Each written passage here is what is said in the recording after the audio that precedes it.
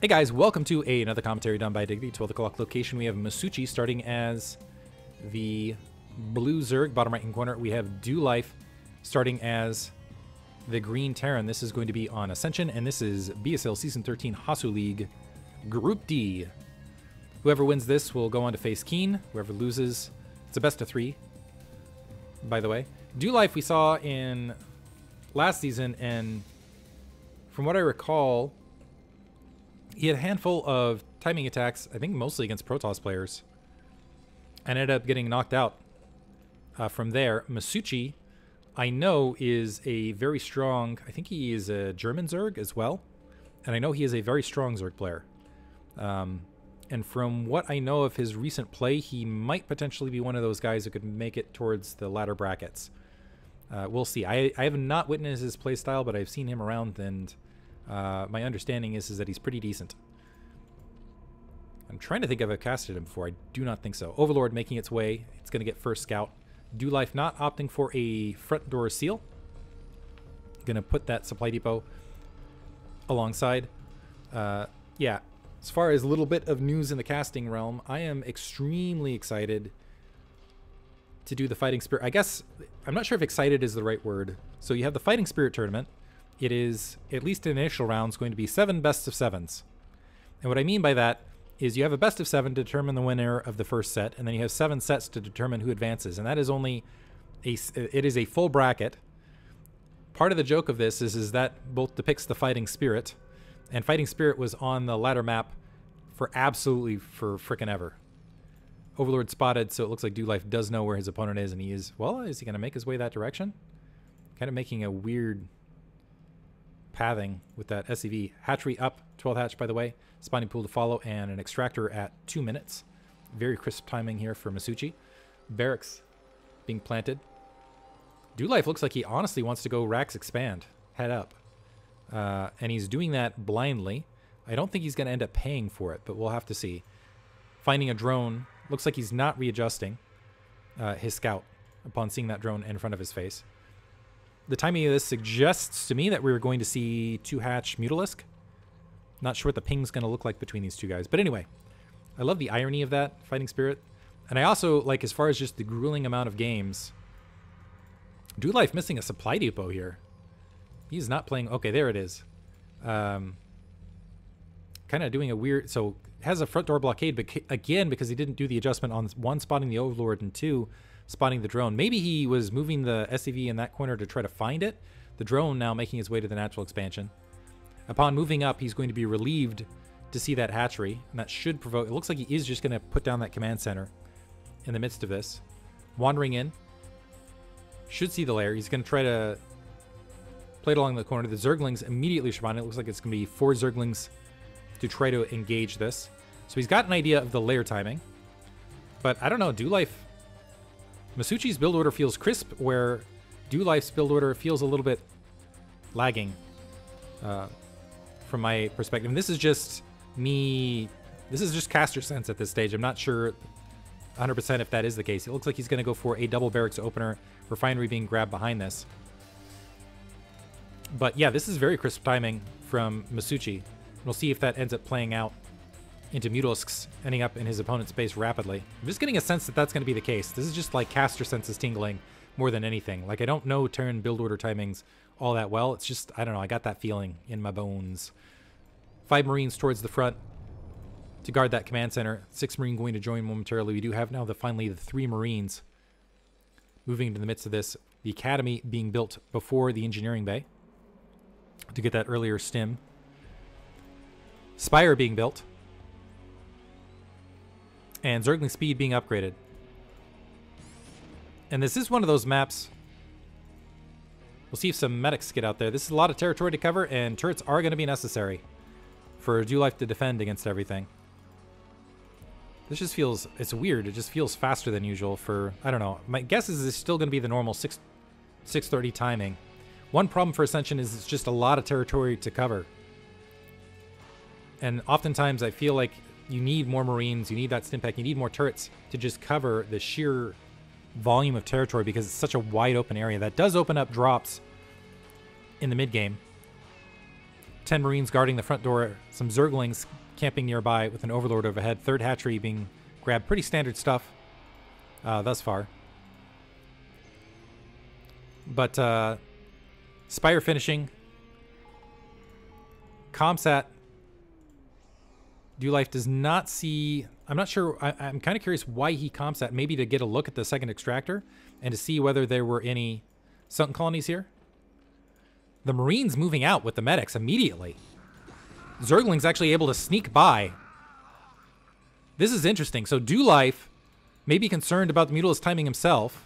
The Zergling's getting some good damage. They're going to slow that third barracks down. But he wants to go ahead and press out in the field. I feel like this might be a mistake, though. That's 8 Mutalisks that are going to be up in the air.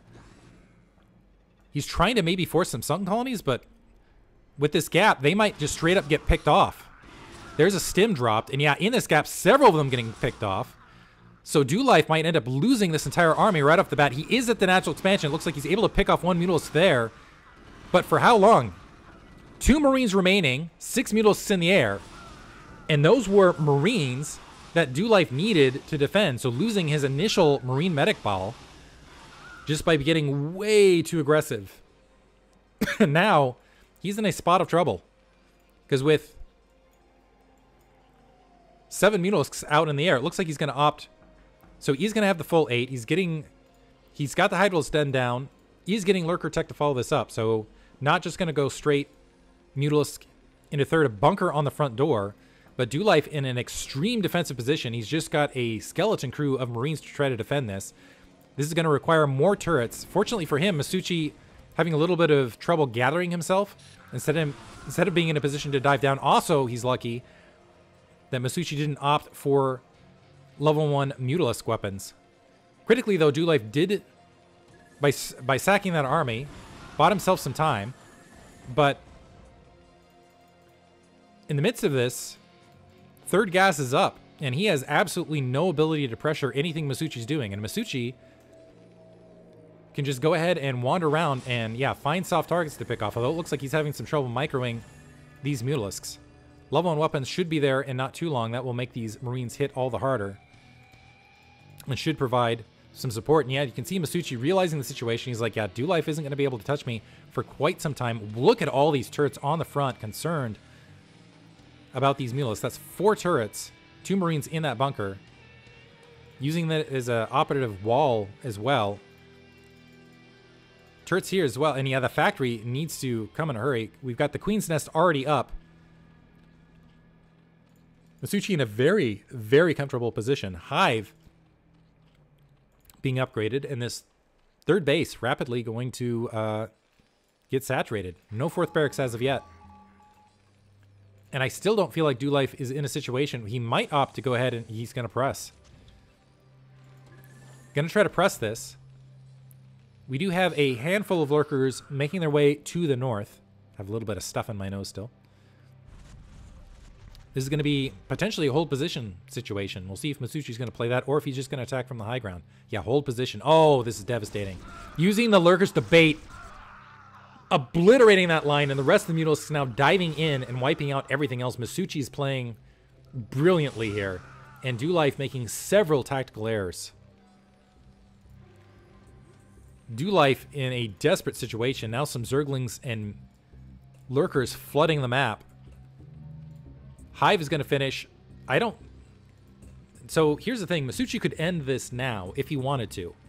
Just because there's just not a sufficient army from doLife to push this back. Starport just now coming online. Machine Shop being dropped potentially to, I don't know, get Spider Mines. Try to help defend this. This gap is plugged by Lurkers. The third is going to be impossible to take. But it is a hop, skip, and a jump to drop Swarm and have Lurkers flood that location. And we have an Evolution Chamber dropping. But masucci can very easily get that Defiler Mound up. Get a Defiler in position. So I don't know, maybe Fire Bats. Some Siege Tanks might help a little bit. But doLife is looking to be in a dire situation here. Double bunker on the front. He's going to need it. Honestly, I would start building Fire Bats now. He has kept up with upgrades fairly well. He's got level 1 weapons at the very least. Adrenal upgrades are already being upgraded for masucci, and he's already got a very strong position with Lurkers basically boxing doLife in. Very unusual situation to see at this stage of the match. And the Mutalisks, keep in mind, still the science facility not even finished, so there's no... Detection is going to come down to literally just ComSat in the midst of this. So the Defiler Mound is up. Consume being upgraded. A Defiler could honestly just walk its way this direction. The Mutalisks still finding SCVs to pick off. Second Engineering Bay being built. That looks like it is going to be... So that's 3 SCVs down, basically for free, and doLife can't even threaten that, I don't think. Trying to move out now and find the timing before those Defilers, make some room. He does have Irradiate being upgraded, but he doesn't even have a Science Vessel to deal with anything. And the Mutalisks can push with a lot of the rest of this army and really make that happen rapidly. Looking for... Yeah, there's the Defiler to group up and move. Some Zerglings coming alongside. 3 Siege Tanks to the north. Some ComSat to go ahead and push these Lurkers back to the north. I'm concerned that this might be too little too late, though. There's the Defiler, that sneaky snake, making his way this direction. The Lurkers look like they're going to die at this location. Masucci kind of not bothering with these Mutalisks anymore. There's the Consume. And the Lurkers now moving forward. This army is hapless. Although a little bit of bad micro from Masucci. The Marines trying to press out. The Siege Tanks look like they're going to get sieged on by those Lurkers. Some splash damage. Able to do something there. The Zerglings to the north being obliterated. So at least that is a small mercy. Able to clear a little bit of that out. So doLife able to get some purchase above his third. There's still some Lurkers and Darkswarm there. But this is kind of tempting fate. Lurkers now on the low ground. The Marines again without detection. Is there a science... Finally a Science Vessel grouping up in the midst of this. And you can just see the Marines hitting nothing. doLife, though, doing a pretty good job of macroing. He does have 44 SCVs versus the 32 of Masucci. Masucci, however, has grabbed his 4th base and is now grabbing his 4th gas at the 9 o'clock. I got to give it to doLife. He's actually done a pretty good job of keeping himself alive in what looked like a dire situation already. The Science Vessel taking a little bit of damage there. But it just seems like it's a matter of time before Masucci has the resources and, honestly, a lot else to just kind of run him over. Supply even somehow. So doLife doing a fantastic job of macroing, a bunch of Lurkers being morphed midfield. And that is going to provide, I believe that Lurker grouping is going to provide plenty of time for this Ultralisk Cavern to come online and Masucci to start fielding those Ultralisks before not too long. And doLife still does not have a third. Really is not... I don't think he's killed a drone. Science Vessel exposed. It's going to get picked off. Siege Tanks moving up. Trying to work on those Lurkers. That Defiler plaguing a Plague upgrade in the midst of this. Catching a lot of those Siege Tanks. I'm not sure if that's showboating or a misclick. Lurkers moving forward. They're going to be able to take out those Siege Tanks as soon as they position to do so. The Mutalisks actually going to move in and do a little bit of cleanup. A lot of things dying overhead, and these Mutalisks have been absolute heroes. They're the entire game. Some Medic Marines sneaking through. They're going to run into... This is a movie moment. This is like the sad cinematic from the Marine side of things, where it's like, we thought we were free. We're going to get something done here, guys. Just kidding. Here's a bunch of Lurkers. And then they all die. Oh, this is looking ugly. And on top of that, we do have some Ultralisks in production. I think that might be all she wrote. We'll see. doLife clinging on to hope. He's still only running off 4 barracks. The main is still mining for him. That's the advantage of Medic Marines. They are cheap. Single Starport has continued to pump out the Science Vessels. And that's at least one thing in his favor, is he at least has Science Vessels out at this stage. doLife, however, running a pretty big mineral surplus in the midst of this. Lurkers just going to sneak in underneath this. And there you have it. Darkswarm and Lurkers at the natural expansion. Just walking in. This is usually the GG moment. Third base trying to be captured by doLife. He's losing an immense amount of SCVs, and before where he was ahead in the worker count, with that maneuver, he has lost everything. doLife down to 32 SCVs now. Looks like he was able to pick off the Defiler from the north using his siege tanks and the splash damage therein. But he is boxed into his natural expansion, and making matters worse, Ultralisks running in. The one saving grace here is the Ultralisks do not have their Carapace upgrade as of yet. But I don't think it makes a difference. The army being cleaned up there. Marines trying to engage. Yeah, there's GG from doLife. This felt like masucci crisp and clean and ahead from the start. Hope you guys enjoyed it. Move on to game 2. Hopefully doLife can come back and create a series. Let's root for that. Thanks for listening.